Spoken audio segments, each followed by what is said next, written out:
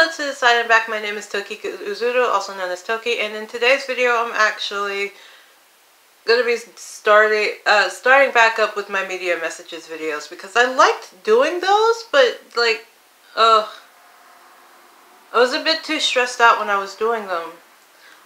Anyways, two things. One, I might actually just be growing a unicorn horn. I have no idea. And two, not only is this going to be the return of the media messages videos, but this is going to, one, end up being a two-parter. I've written everything down, and I know that this is going to be one of those, I don't want to end up having it longer than it actually needs to be type videos, video ideas, which is the reason why it's going to end up being a two-parter. But part two of two, this is also just bringing in, again, music, because I said media messages, and while most of the media messages videos I did were about movies or about TV shows that I would go ahead and watch, music has also been one of those things where I end up getting a lot of things that I learn about myself or that I try to implement into my life through music. I also did an entire video talking about how I typically use music in my spiritual practice, so might as well get this started while we can. So welcome to the last couple of media messages videos for the year. And in this segment we're actually going to be talking about an album that came out recently. Okay. Recently, as of recording this, what, about a week ago? A week ago? Hold on, I'm about to check. Slightly more than a week ago. And instead of just choosing one particular song from said album, I'm just doing the entire album because, geez, it hit too hard. As I am a person that ends up getting too emotionally invested into pretty much whatever I watch or listen to. The way I explain it is I embody the piece of media / entertainment, and then when I step out of it or when it ends, I have to give myself a moment to like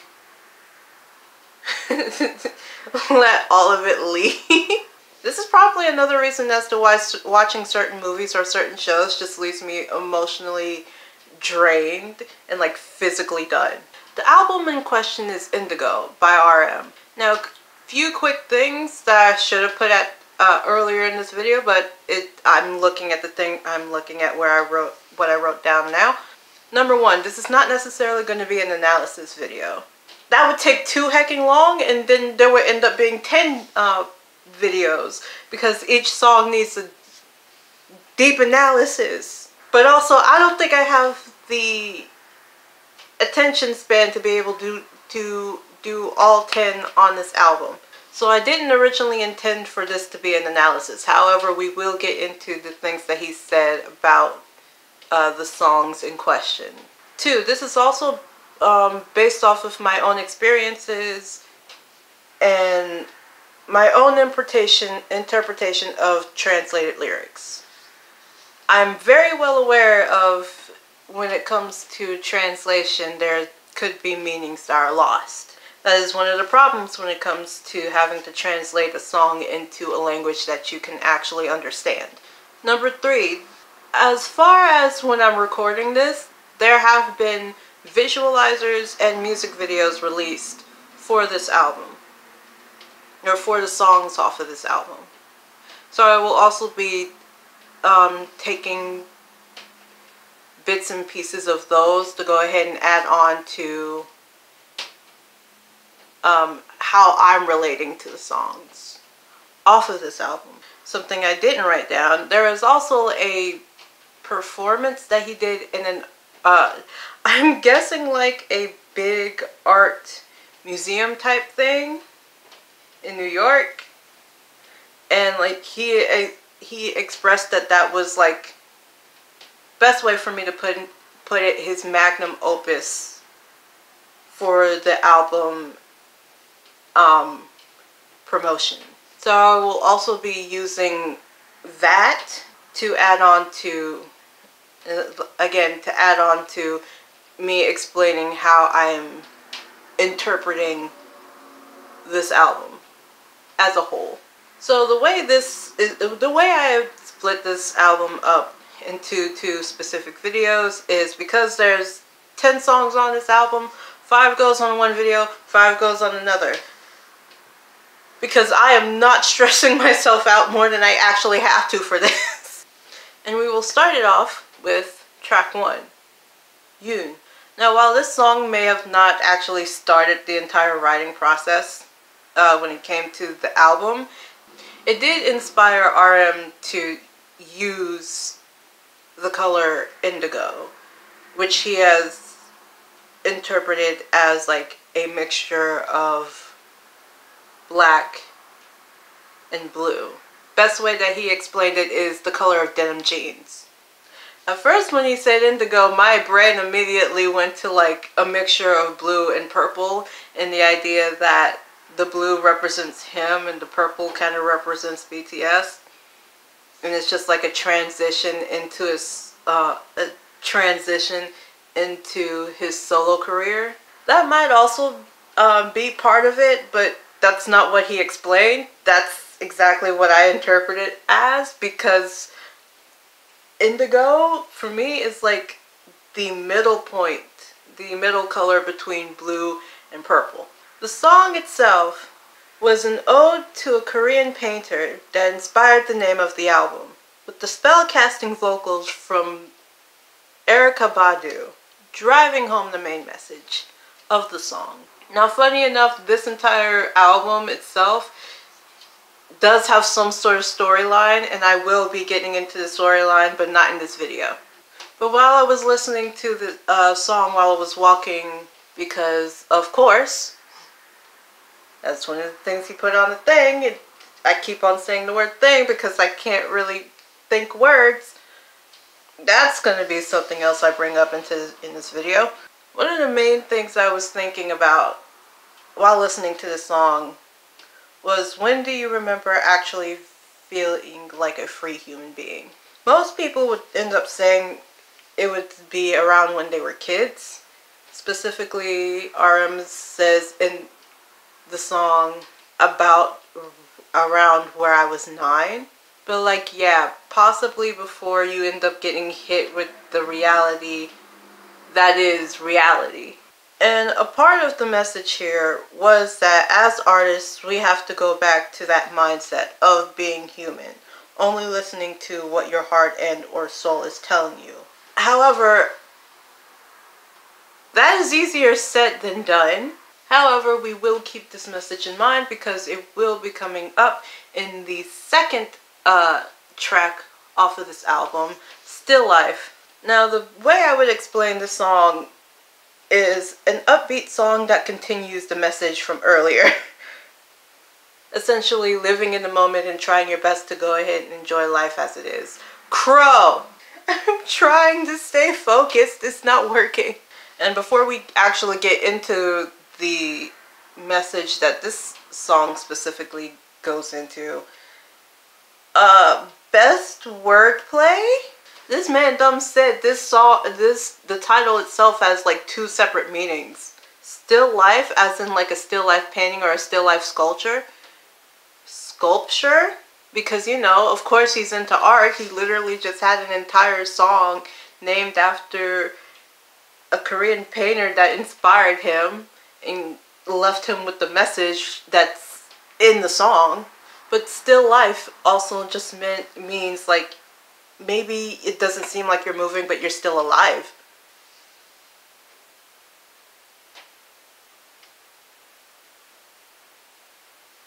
Excuse me, Crow, you're being very distracting. I wish for you to stop. That also means that still life could also just mean not dead. Possibly not seeming like I'm moving, but not dead. For example, in the music video, I told you I was going to be bringing this up. He's supposedly on a moving train with a whole bunch of people around. They're also supposed to be moving, but at some point in the music video, everything freezes. Everything like stops in mid-movement.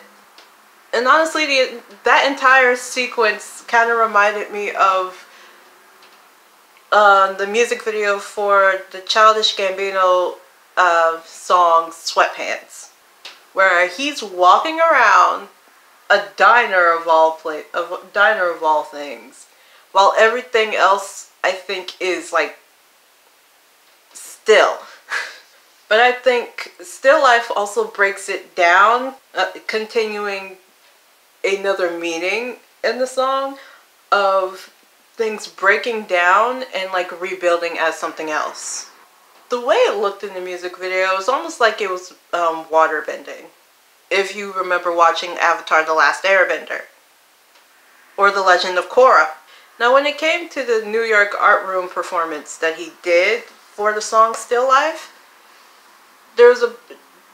it's a bunch of rustic vibes, like large pieces of metal put together into like several different sculptures around the room, and it only like adds on the idea of breaking things down and building them up to create something different. So although it might just still be this one thing, you can go ahead and breathe life back into it by creating something new. Track 3, All Day. Another upbeat song, different type of upbeat, that talks about finding yourself and everything that keeps that fire in your heart burning, even if that means going against social norms. Now, even though that specifically is the like the overarching theme when it comes to the song specifically, one of the things I ended up taking out of it was one of the things that breathes life into me, and one of the things that I'm passionate about is giving out information that I have. Essentially trying to make sure that everyone, as far as knowledge is concerned, can be as close to on the same page as possible. But in order to do that, I would have to go against the grain and not be silent.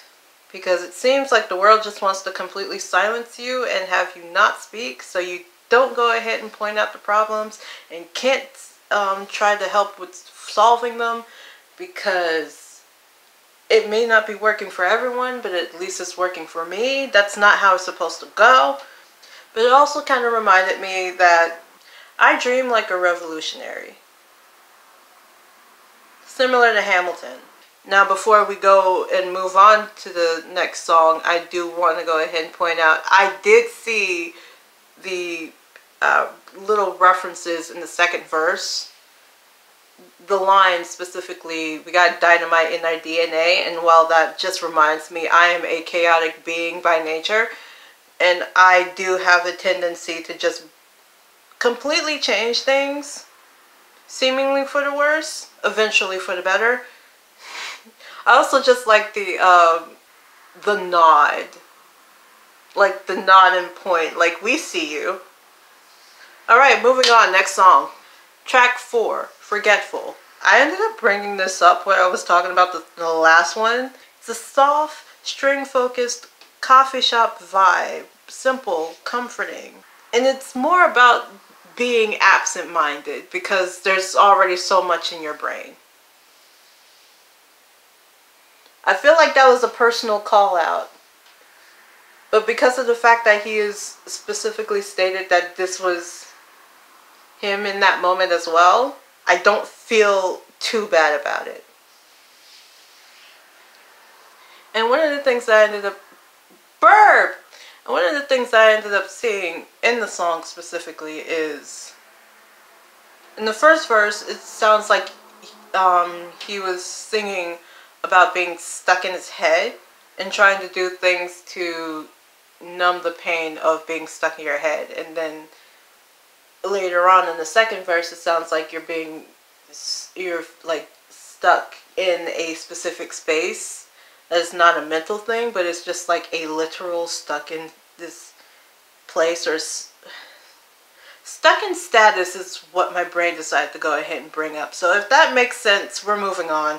But I personally like the mixture of his low comforting voice with the female one. I completely forgot who it was, and I know it's probably for the best because I don't want to mispronounce it, but I also don't feel like looking it up right now. I'm sorry.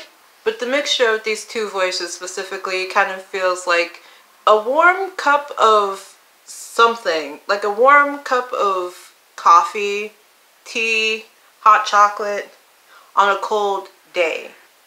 And the last one, at least for this video, is the song Closer, which, ooh, there's a lot.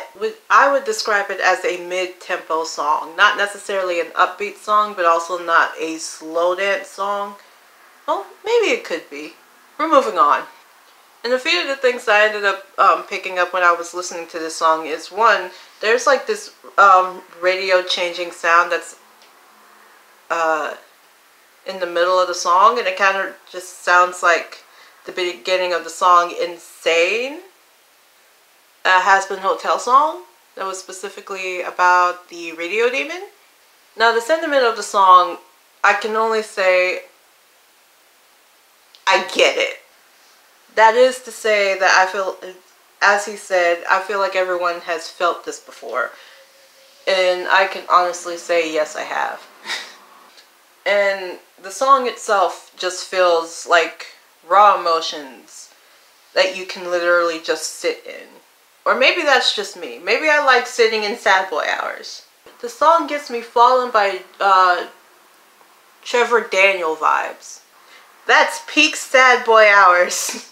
And as I said before, that is the last song, which means this is the end of the first part. Oh, this was a bit more stressful than I thought it was going to be, but it was also fun to try to put everything together, even after I just wrote an entire outline to keep myself on track.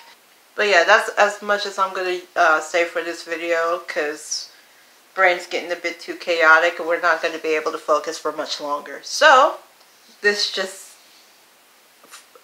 pushes me into the stereotypical YouTuber outro, where I, as a stereotypical YouTuber, would ask you to do the following. Oh my heck, my brain. Please don't forget to like, share, subscribe, hit the notification bell to be notified of whenever I post, and put any type of questions, comments, concerns, or ideas for future videos into the comment section down below. Now, with all of that being said, my name is Toki Uzuru, aka Toki, and this is Toki saying Toki out.